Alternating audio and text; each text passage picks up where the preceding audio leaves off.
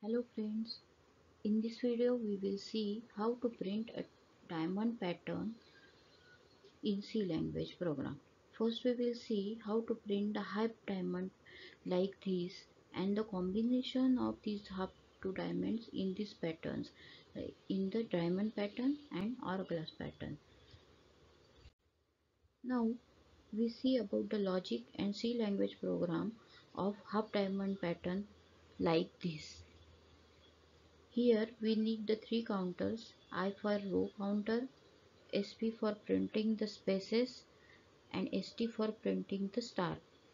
When I equal to 1, how many spaces are needed? 1, 2, 3, 4. When I equal to 1, 4 spaces needed. And how many stars are needed? 1 star. 1 star is needed. When I equal to 2, 3 spaces are needed and 3 stars are needed. When I equal to 3, 2 spaces are needed and 5 stars needed. So we can say that when I equal to n minus 1 spaces are needed and 2 multiplied by I minus 1 star need to be printed. For example, if you see the third row, how many spaces are present? 2. N minus I, value of n is 5. 5 minus 3 equal to 2. And how many stars are present? 5 stars. 2 multiplied by value of I is 3. 2 multiplied by 3 equal to 6 minus 1, 5. The 5 stars are present. So our logic is correct. I have written the same logic here. I have entered the rows value as a 5. Started the rows counter from 1 to I less than or equal to rows. I have written two for loops here, means one for loop and one while loop. For space printing, SP equal to 1 to SP less than or equal to rows minus I, printed the spaces. And for printing star, I have used the condition 2 multiplied by I minus 1 and printed the stars. I have added the extra spaces here to display the pattern properly. After executing this program, we will get this type of output. Now we go for the second pattern, means this pattern. Here also I had needed three counters, I for row counter, SP for space printing and ST for star printing. When I equal to 5, how many spaces are needed? 0 spaces are present here, but 9 stars are present.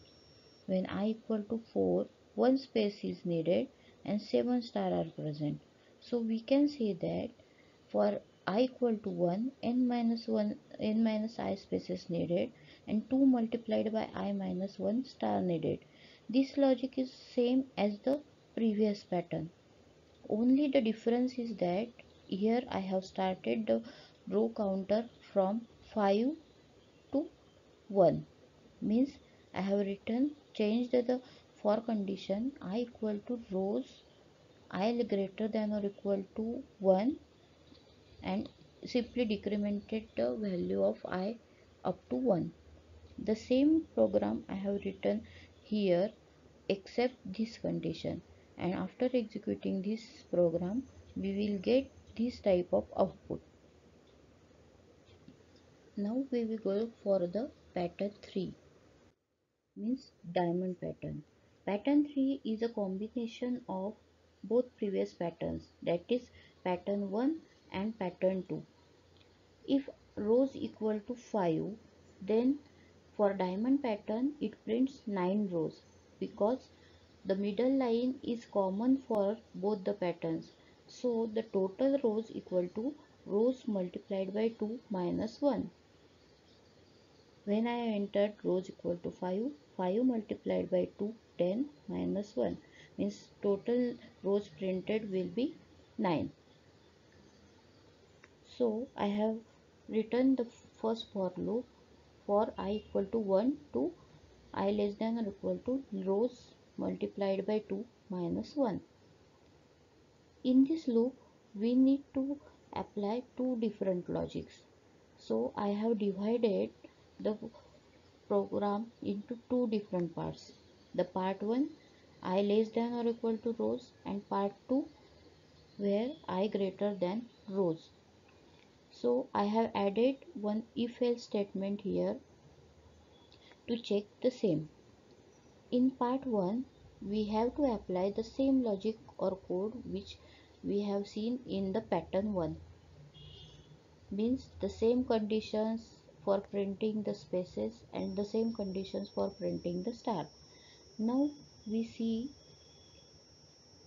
how to print the part 2, means I greater than rows. See, when for space printing, how many spaces need to be printed here?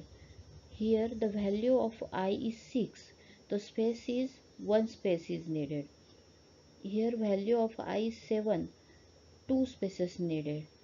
So we can say that for each row in this pattern we need to print I minus row spaces.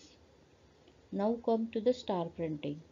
When I equal to 6, how many stars are present? 7 stars.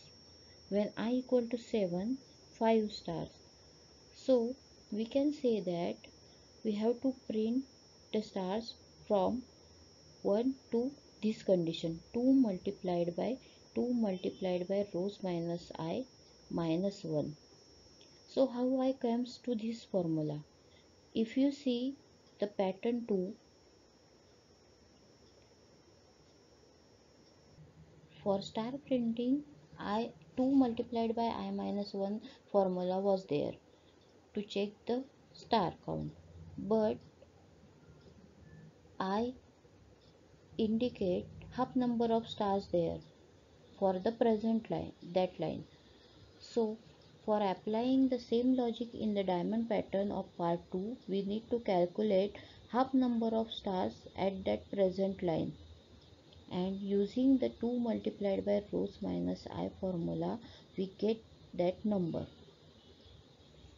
So we need to print the stars up to the value obtained from this formula.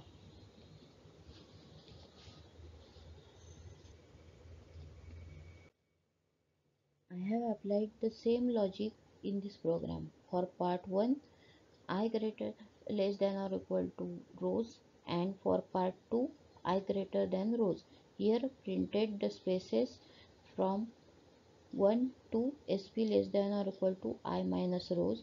Here printed the stars up to 2 multiplied by in bracket 2 multiplied by rows minus I minus 1, and after executing this program we will get this type of output, means a diamond pattern. Now we go for the hourglass pattern, means this type of pattern, the combination of this and this.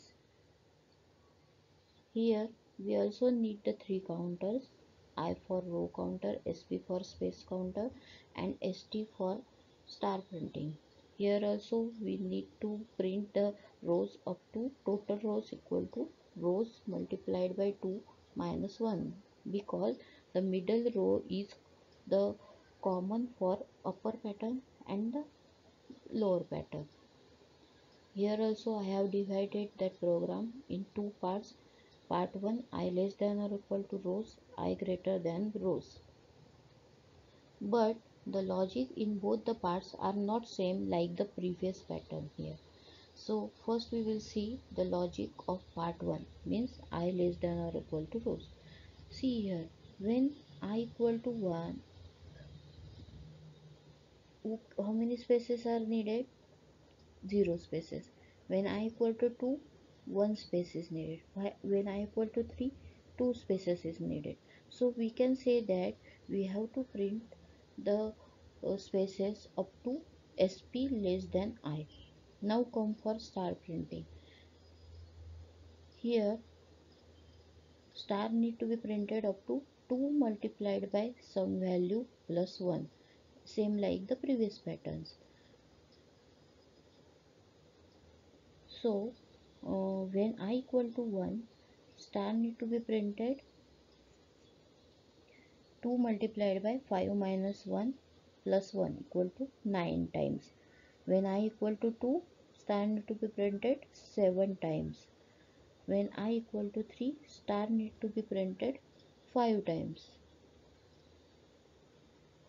So we need to print star up to this condition, 2 multiplied by rows minus I plus 1. By applying both these conditions, we get this half part of the hourglass pattern. Now come to the part 2, that is I greater than rows. Space need to be printed up to 2 multiplied by rows minus I. Star need to be printed up to st less than or equal to 2 multiplied by I minus rows plus 1. For printing star, I have written the same condition present in the part 1.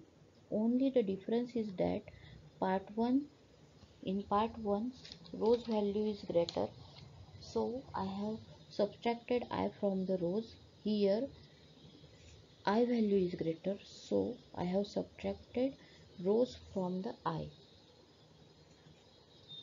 So when I equal to 6, 2 multiplied by 6 minus 5 plus 1 equal to 3 times star get printed. When I equal to 7, 5 times star get printed. So our logic is correct here.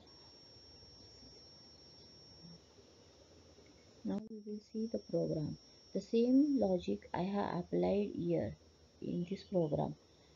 Started the loop for loop of rows from 2 multiplied by rows minus 1.